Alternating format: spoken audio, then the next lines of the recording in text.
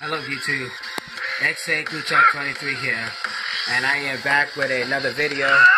As you guys can see, I just jumped on Tekken Revolution, and guess what I just spotted? A fucking shitty ass fucking hacker again. I mean, this is really fucking bullshit right now. I mean, look at this shit. This dude is garbage. Look at this lipstick, fucking 32. I mean, what the fuck am I supposed to do with this? Look at his stats. Look at his stats, like, clearly bullshit. I mean, this is bullshit, man. And then you wonder why I get fucking demoted because of stupid shit like this. I mean, this is fucking gay, man. I mean, I'm not even gonna fucking try it. This is like gay. Look at this shit.